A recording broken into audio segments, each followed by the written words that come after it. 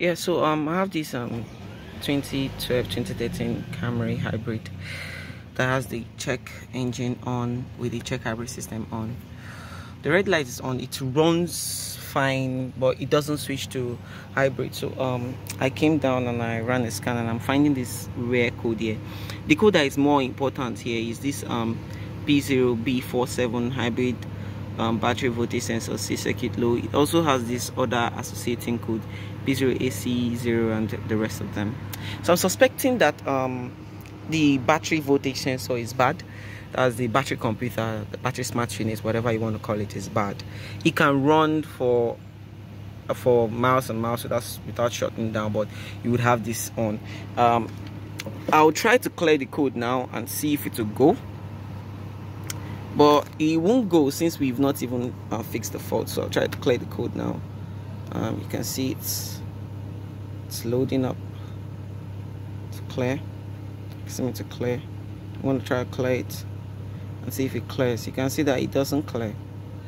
Look at that, this information has been cleared, but you see, it still came back instantly. It isn't going away.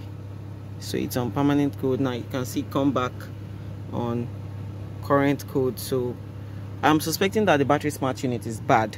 So I'm going to be taking down the battery to see how I can access the battery smart unit to see if there is any fault there. And I'm going to carry you guys along on how we fix the fault. The battery smart unit should be here in the trunk. Yeah, battery smart unit should be here in the trunk. I think around this area.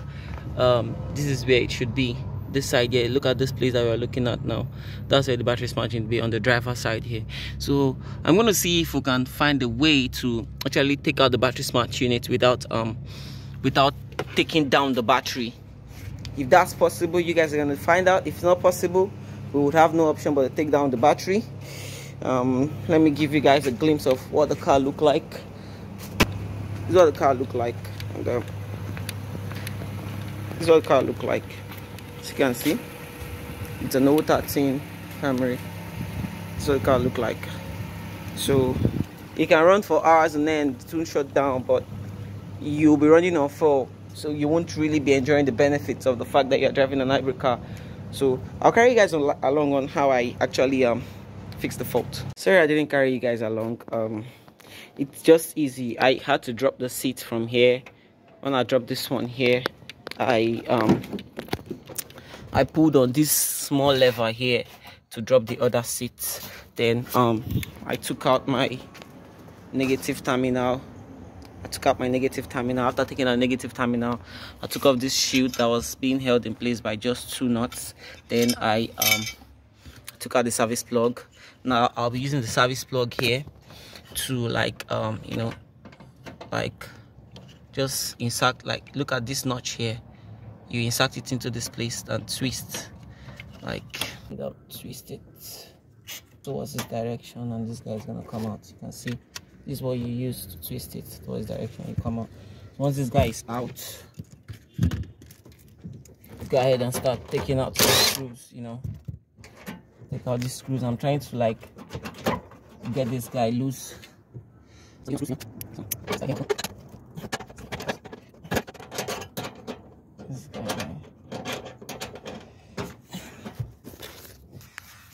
This guy, so I'll be taking loose.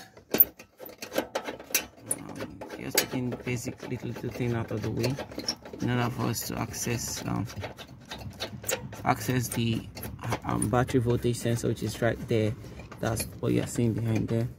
I want to see if I can take out the battery voltage sensor without actually taking down the battery. Seeing if I can take out as little as possible. Let me go to inside the car.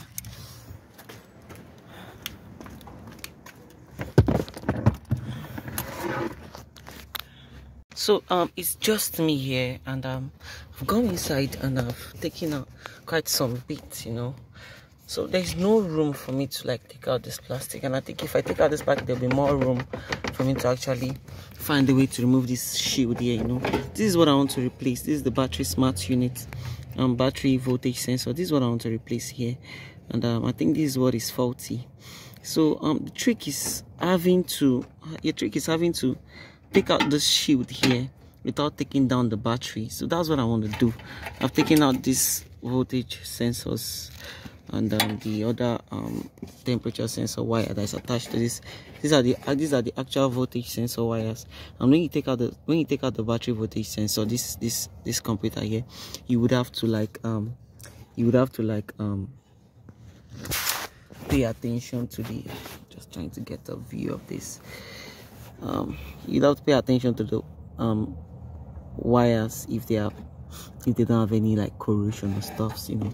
Or better, so I'm just gonna go ahead and replace the voltage sensor. So what I want to do now, I want to take out this fan here to see if there'll be room for me to take out this vent and you know, eventually take out the battery voltage sensor. I don't have some way to mount this, so I'm gonna be stopping the video. So I've taken the fan out of the way and this vent out of the way. So there are these retainers that are holding this shield in place, but I don't think I want to take those retainers out. I think I'm gonna just gently take out this bolt here, that 10 bolt right under there that we're looking at now. I'm gonna take it out and take out the smart unit and replace it and see if the code will be cleared. That's it. Guys, I've taken out the battery smart unit. This is the battery smart unit, and there's something that I got to observe here on this terminal. I don't know if my camera can see it quite clearly. One of the terminal here is having this corrosion on it, and there and here. Let me see. I think I would have to look for a contact cleaner to clean it. It's not quite clear, but if you look at it, you see one side there, this side here, it's having corrosion on it, and I think it might be the challenge we are facing. And also, if you look at these terminals here as well, these terminals here, I think I'm going to come out into the light. Let's see how best. Okay, let me turn on the flash. Okay, here you go. You can see that if you watch each of these terminal, they are all the same height, but there's this two here that is not the same height with the rest. Let me see if I can get a better shot like this. If you watch it, it's the last one here. It's looking different, looking like protruded. You can see it's taller than the rest of it. You can see. Look at it's shooting up more than the rest of it. Even the one below too, the same thing. So I think this smart unit is bad. I'm going to open it up and we'll see what's inside, what's going on inside, have a better view of it. Now I've opened it up and can have a better view of what's going on here. You can see, look at this battery smart unit. You can see the down here. This is where the voltage sensor senses each voltage of the block. Look at, this is the circuit here. So I think there is a problem here where we have this terminal corrosion down here. You can see that each of the legs are okay, while the leg on this side here is bad. This side here you can see it's bad. And if you look at this point here, I'm going to be getting another smart unit and I'm opening it up for you guys to see the problem. This particular guy here is faulty, and it's quite clear why we're having the code. There's going to be high voltage arcing happening here. High voltage arcing will be happening here, and that's why we're having that code coming up.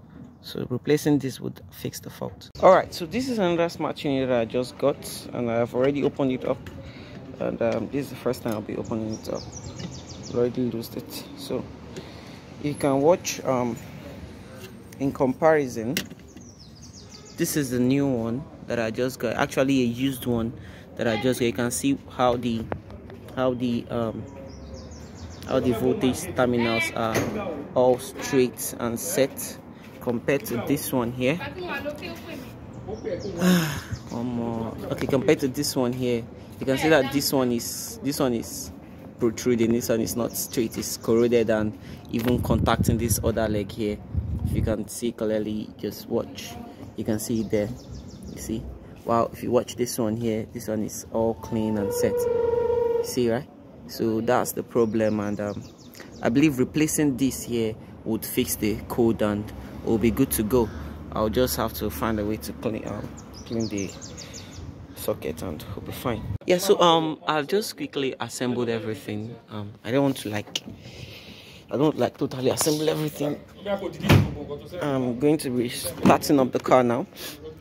I just plugged everything in. Everything's not properly fixed yet. I just plugged everything in.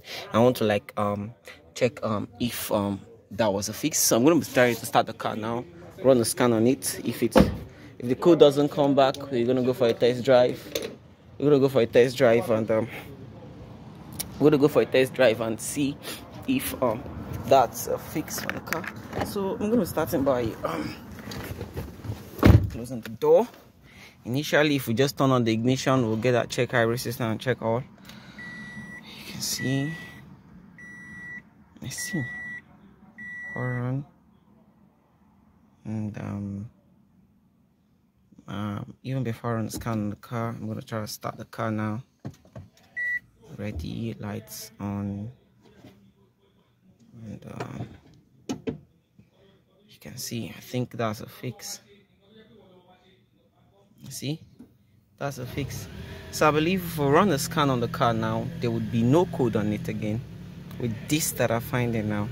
See, the check light is gone, check hybrid system is gone, and I think that's a solution. That's how to fix that code there.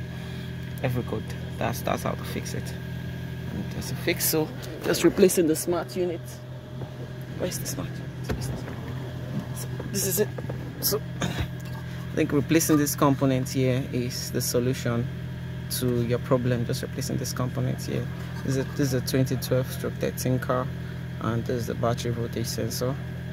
So it looks like, and that's a fix. Successful. So I'm going to run a scan on it and we'll see what we have. So initially the car wouldn't switch to EV, but right now it's on EV.